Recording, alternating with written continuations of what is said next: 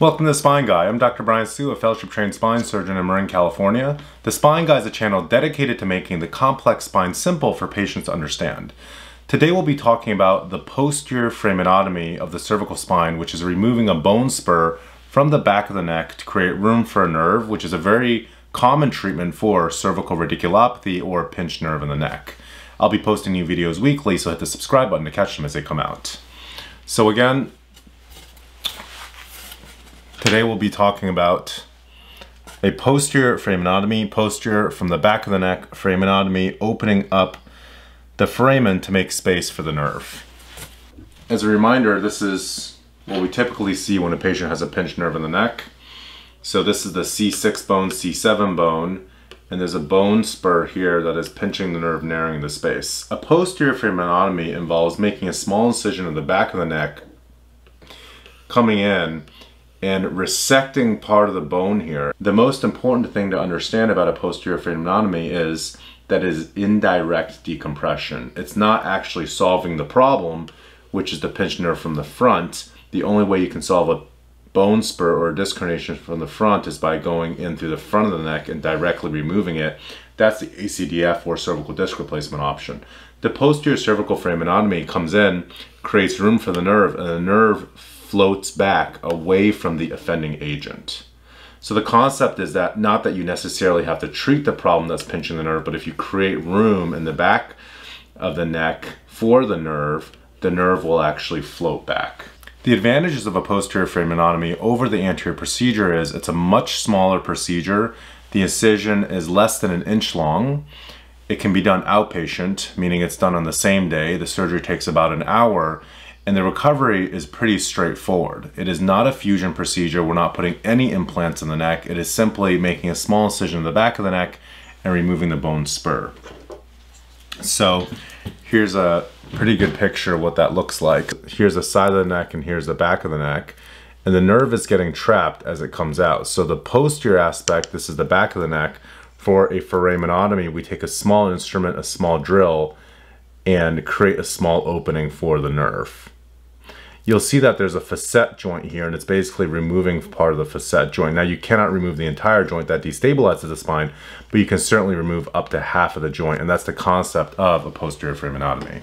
Once you remove half of the joint from the back of the neck, then the nerve in theory has room. In my practice, there are certain candidates who are ideal candidates for a posterior foraminotomy. Those candidates typically have a pinched nerve without weakness. When patients start getting weakness, I like to address the problem more directly with an anterior cervical fusion or cervical disc replacement, because when patients have weakness in the distribution of a nerve, I really need to know that that nerve is totally decompressed. I'm not comfortable just doing a posterior decompression. Patients that also tend to be good candidates for this procedure are patients that get relief with forward flexion of their neck like this, because when they forward flex their neck, it essentially simulates, like that, it simulates the opening of the back of the spine, which simulates how somebody might do with this type of surgery.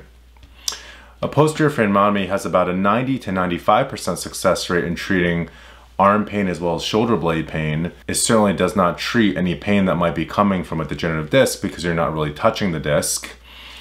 And the biggest drawback of a posterior foraminotomy is that because you're not actually solving the problem, there's a revision rate of about 5% per year, meaning that anything else could happen at those levels.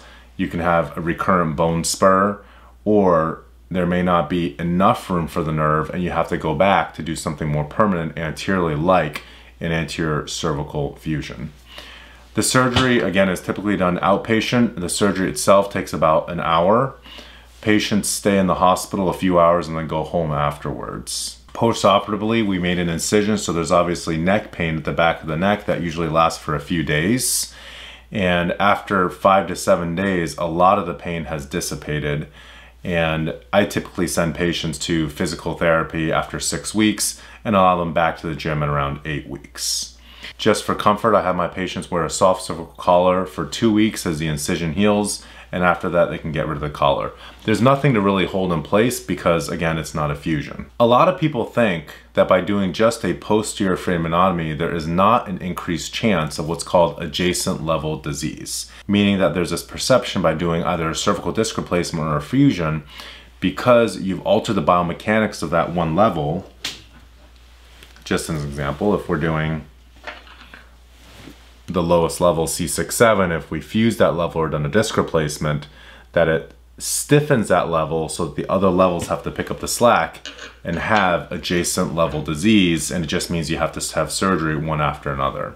There was a great neurosurgical paper where they looked at 1,000 patients that had a posterior foraminotomy, didn't have a fusion, and guess what? The rate of adjacent level disease was exactly the same as doing a fusion. So I don't necessarily think that a posterior foraminotomy decreases your risk of adjacent level disease, but I do think it's a terrific option in the right patient who has a bone spur, doesn't have a lot of weakness, the pain gets better with them leaning forward, and they want a less definitive, less invasive option. Sometimes patients want to try a posterior foraminotomy first before doing something more definitive. That's in fact what Peyton Manning, the football player, had.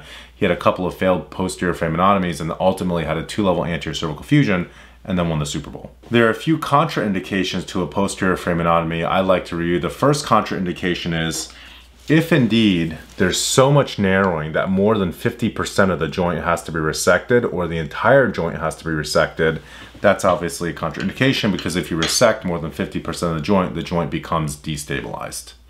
The other contraindication is sometimes patients have a pinched nerve as well as a pinched spinal cord. When the spinal cord is pinched, you cannot relieve the cord compression just by doing a posterior foraminotomy. You really have to go to the front, take the entire disc out, look at the spinal cord, take the pressure off the spinal cord in order to address the spinal cord compression as well. Patients that have a pinched spinal cord or nerve are probably a better candidate for an anterior procedure versus a posterior foraminotomy. Otherwise, I think the posterior foraminotomy is a great operation, definitely a good option for some patients that have a pinched nerve. Hopefully you were able to understand some of the risks, benefits, and contraindications of a posterior foraminotomy. Thanks for watching. Don't forget to click the like button and leave questions or feedback in the comment box below. Feel free to let me know what videos you would like to see in the future.